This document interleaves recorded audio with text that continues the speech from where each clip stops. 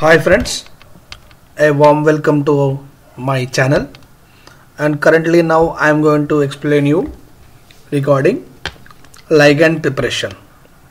So the ligand preparation is the first step in any kind of docking, whether it is a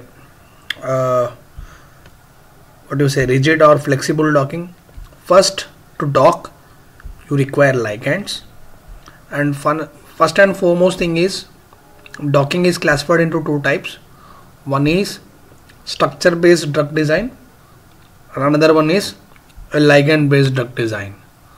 So if you have a protein, now you need to see where your ligands are going to fix. If you don't have a protein, you have a ligand. Now you prepare a three-dimensional space from the ligand, and that three-dimensional space you create a new ligands based upon the existing ligands. So let us see how you will prepare ligands and how you will use them in docking. Now for doing such kind of you need to sketch the molecules.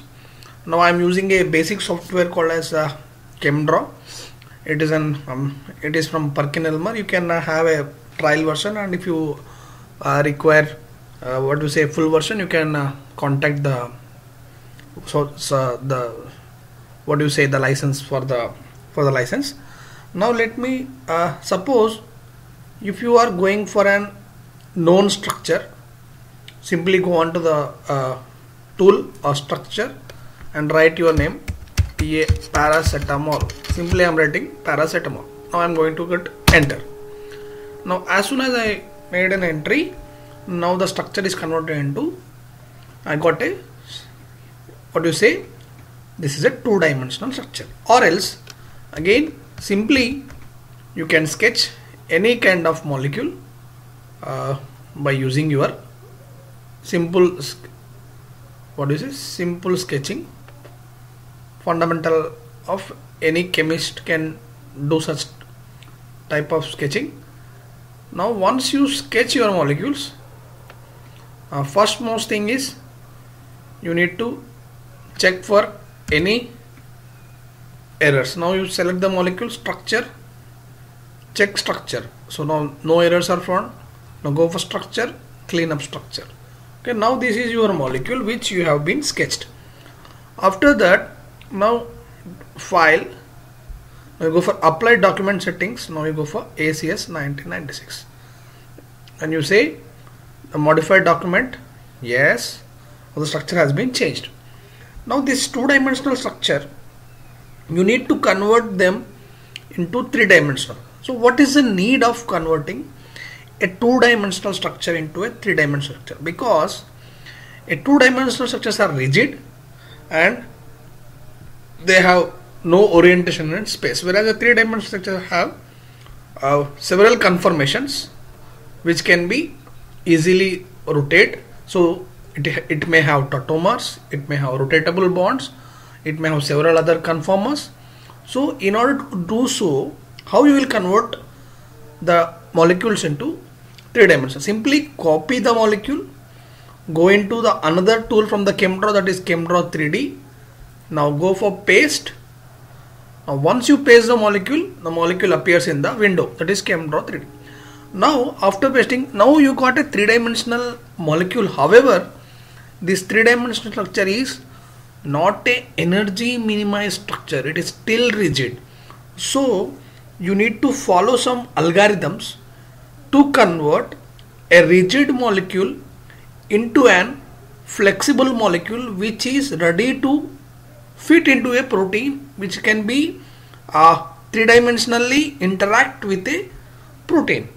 So for this, several softwares have their own method of energy minimization of ligands. Now here the ChemDraw uses basic MM2 minimization. Now once I click on MM2, now you can see the job is running.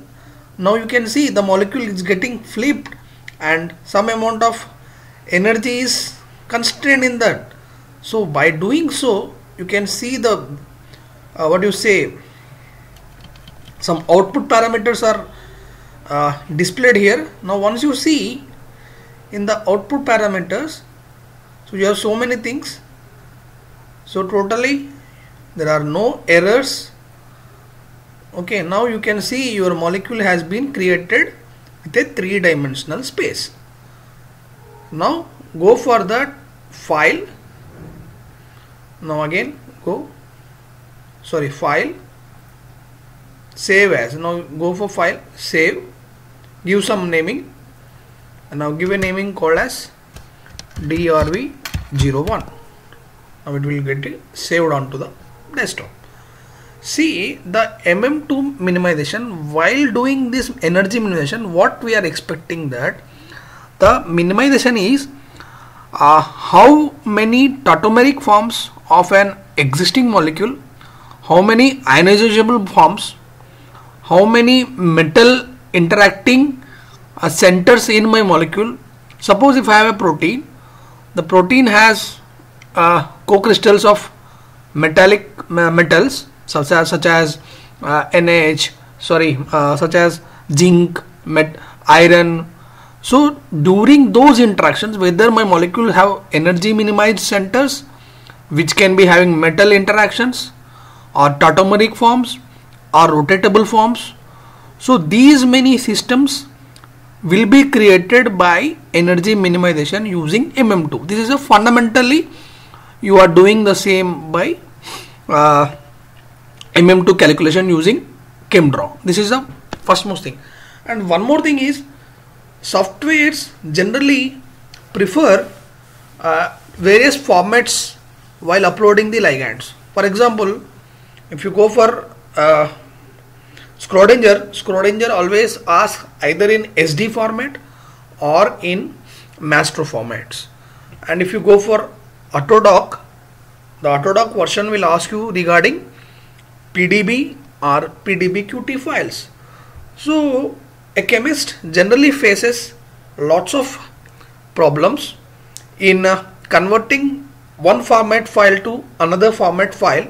For that, I am going to provide you the information of one software which is universally available to convert all the molecules which are in one format to multiple formats with a simple step.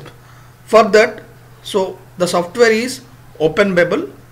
Now by using this simple software, copy the software and again go on to, you can just paste it and just hit enter. Now once you go, you can have the window of OpenBabel software. Now directly by downloading it, you can just save it and you can run it. So now once you run, your software looks like this. So whatever the molecules which I have sketched now with DRV01 name is on my desktop. Now I am going to this OpenBabel software. Simply I am selecting the format which I have been saved, SDF. Okay. Now I will choose the format which from my desktop. So what are in SDF file? So DRV01 open. Now simply I'll just convert into whatever format I require. Suppose I require into PDB format. Just simply specify PDB format. And if you see in between, you have n number of parameters which you want. Suppose you want add hydrogens, convert into day2 bonds, generate 3D coordinates. So whatever, and now you give an output file, give output file drv.pdb as name. Again now go for save and simply press convert. So once you convert it, see now one molecule is converted and there is no need to sketch and save. So now you can see DRV-PDB is ready. So this is the fundamental. And next most thing is, if you are doing virtual screening or if you are already having the ligand in the literature, suppose if I am screening the existing molecule, just go and type that name into the PubChem where you will get the structure of that molecule. Now you can see by simply clicking the structure, you can go on to download. Once you go on to download, so it will ask what format you need to download. So simply go for SDF format and download. Once you download it, the ligand which is existing in literature gets download. Now again, simply by using your OpenBabel software, you can see now that molecule got downloaded. Just open it. So after opening it, extract onto desktop, right? Fine, I have extracted successfully. Now I am going to OpenBabel. Now I am going for that whatever now I have downloaded. See, now I have downloaded these molecule from PubChem. Just open it. Now I have opened it. Now I will give you another name. So that is PubChem PCM 01. Now I will choose the folder D on desktop. Save. Now PCM 01 will be saved, and I will just simply convert. So now my molecule is converted from SDF to PDB.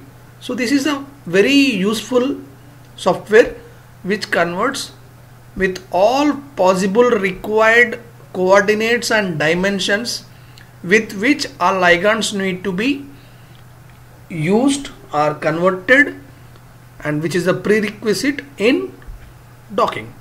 This is the fundamental information for docking. In the forthcoming lecture, I will teach you how to prepare ligands both for Schrodinger as well as AutoDock in the forthcoming lectures. So if you like my lectures, subscribe to my channel, share among your friends. Thank you.